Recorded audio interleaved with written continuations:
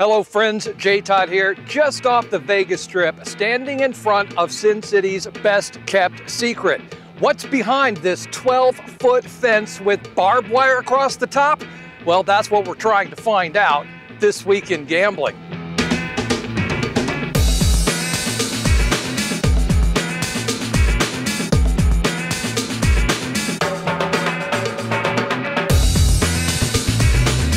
Hello my friends and welcome to This Week in Gambling. I'm standing in front of the Janet Terminal, which is just about half a mile from the Vegas Strip across from Mandalay Bay.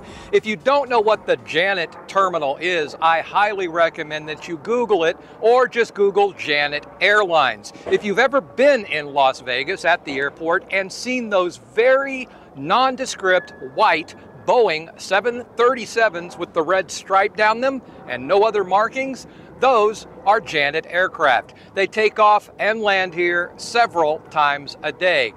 No one seems to pay any attention to them. But if you come to the Janet Terminal, you will quickly realize something about these planes is special. This 12-foot fence behind me with barbed wire across the top is manned by a guard post back over there.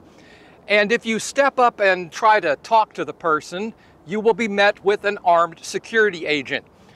He told me I had permission to film out here as long as I didn't film anything too, delicate like the car's parking lots. However, ever since that happened, I have been being visited by black SUVs that continue to circle me, and they're completely blacked out, just like that one.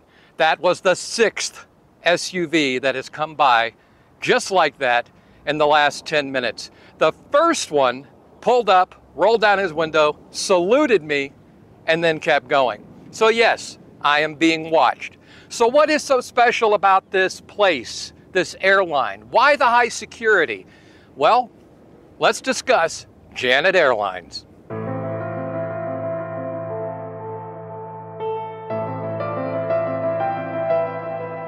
Janet Airlines takes off and lands several flights a day in open view of the public at Harry Reid Airport in Las Vegas. They even use the same taxi and runways as commercial aircraft. You can follow their movements on popular flight tracking apps, watching as they take off and immediately turn toward any number of undisclosed locations.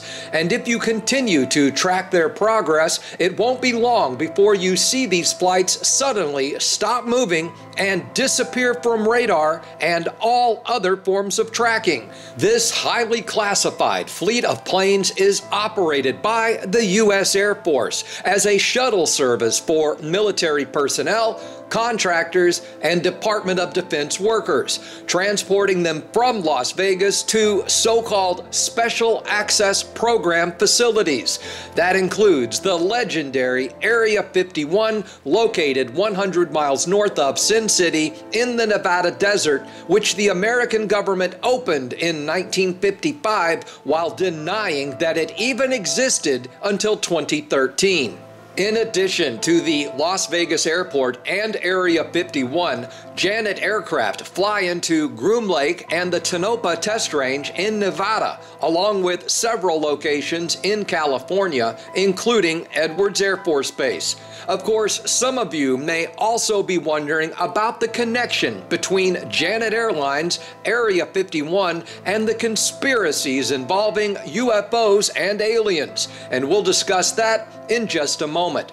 First, a friendly reminder that when we're not discussing Las Vegas' secret airline, we are discussing the gambling news across Las Vegas, Nevada, and the U.S. And this week, our friends at Casino City are covering sports betting stories from Kentucky, North Carolina, and Maine, all the way up to Washington State. And you can get the most current gambling news every week by visiting them at online.casinocity.com.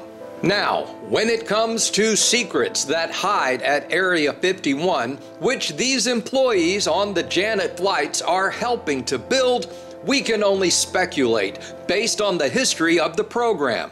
Amazing aircraft like the U-2 spy plane, the SR-71 Blackbird, and America's stealth aircraft all have ties to development and/or testing at this secret military facility.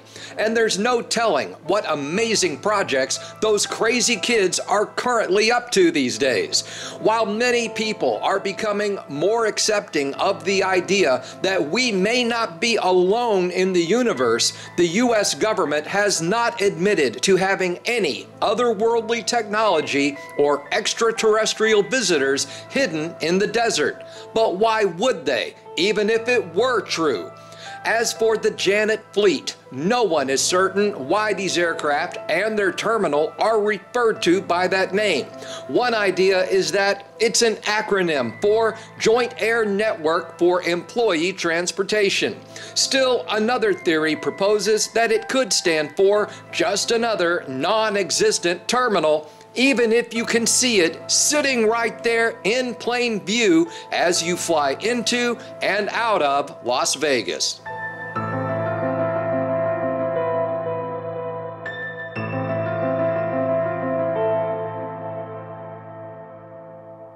The truth is out there.